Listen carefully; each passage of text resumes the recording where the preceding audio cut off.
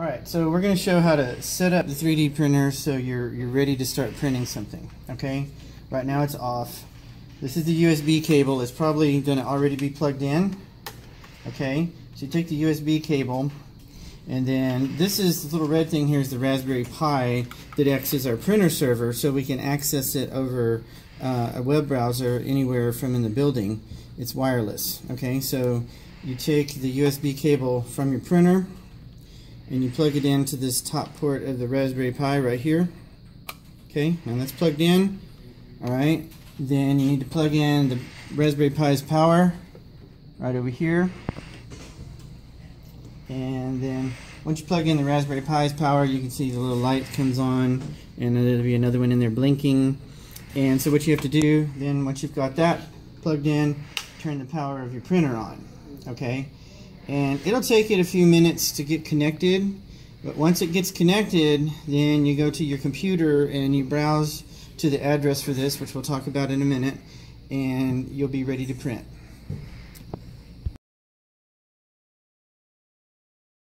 So now we're going to talk about how to change the filament if you want to change to a different color or different kind of filament.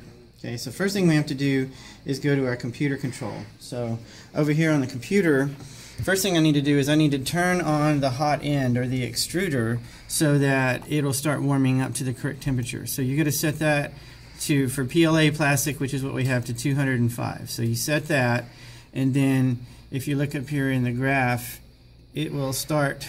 This little line here shows you what the temperature should be, and then the other red line here will show you that the temperature is starting to rise. Okay, so once that rises up to 205, then we can change it out. Okay, next thing, okay, right now, this is kind of difficult to get to because our print head is all the way up here at the top. So we're going to move it down a little bit so we can get to it better. So what we're going to do is come over here to the control, and you click on the tab up here that says control.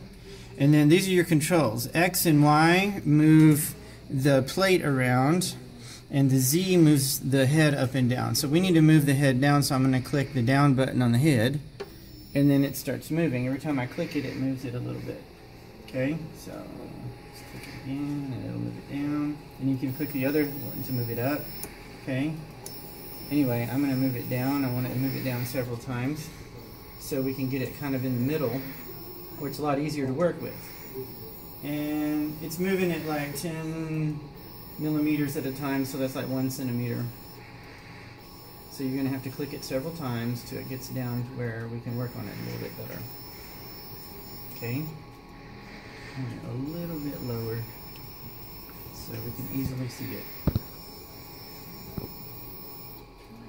Alright, there we go, that's pretty good. Alright, now let's look back over here, and we'll check our temperature again and see our temperature is still rising up to 205. So once it gets to 205, then we can actually change the filament out. Alright, now if we look at our graph, our temperature of the hot end is up at where it's supposed to be, and look right here, it says it's 205, so we're good. Okay, and now we can change out the filament.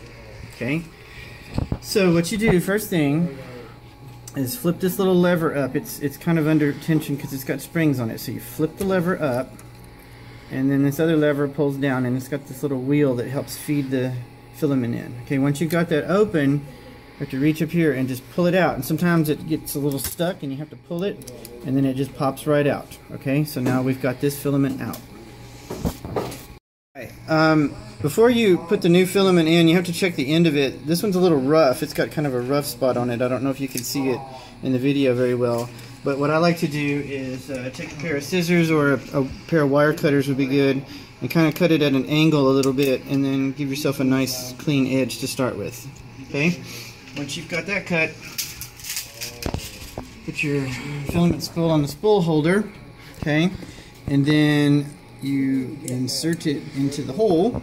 Okay, and once it goes down in there, you're not quite done yet. Okay, Robert, look down here at the bottom. Okay, you're going to push on it until some filament starts coming out. Okay, you see right now it's still kind of coming out blue because there's still blue filament in there from the last time. So you can keep pushing on that until you start seeing the next color coming. It's starting to get a little lighter now. Okay, so once it starts getting a little lighter, I know I'm almost there, so I'm going to stop pushing it myself. Alright, so now we need to close all this back up, So you push this lever that's got the wheel on it back over, and you kind of have to pull out on the springs because it's tight, and slip it back down in there. Okay, once you get it slipped down in, you're good to go. Alright, but it's still not quite all completely white.